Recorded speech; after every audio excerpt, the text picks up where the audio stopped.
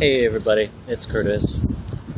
Just thought I kind of give everybody a little update. Something that coming up here, a couple of crazy things. One of which I recently learned that a very prestigious and quite a long time well-known person, John Q. Hammonds, had passed away yesterday, and what I'd like to say is I send my condolences to the family there, the Hammonds family. He was a very well-known man in Springfield, so I wish their family the best of luck in their loss. Kind of a crazy way of, coming around right on Memorial Day Eve, but time can't be any better than today. Also, another thing is that getting ready to come up to being 4 years since I've lived in Tulsa, so a lot of things has really changed in my life that I'm very happy about, and that 4 years I'm very proud of. I'm still making things work here in Tulsa. I'm still surviving. The experience out here has been great.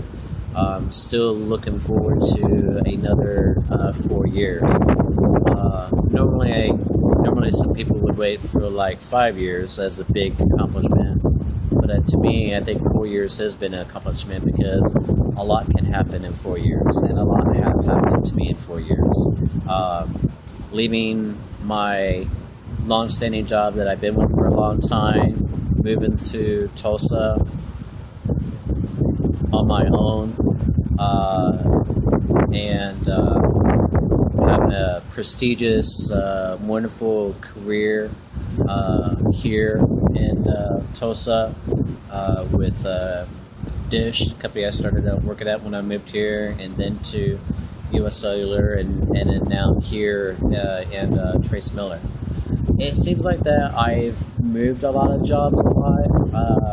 It does kind of seem that way because I've been with these companies for a very short amount of time, much shorter than what I had anticipated.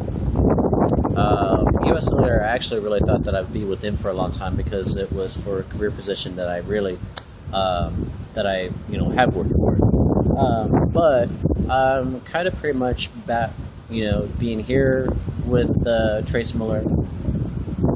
That I'm back in the working in the industry that I have worked in for the last 9 years. 9 years before. So that's a good thing. So I think it'd be really awesome, really awesome if I got back into staying in the travel industry, but also working in operations in the travel industry. That would be super awesome. That would be really great. So maybe that will actually work, and maybe this will be the company that will make it happen for me. So we'll see. Anyways, just want to kind of give everybody just an update, how things have been going. It is Memorial Day, so happy Memorial Day to everybody. And thank you to all the service members in our armed forces for serving our country and securing our freedom each and every day. So we appreciate that. If it weren't for you, I wouldn't be making a video right now about this. All right, that's all. Bye.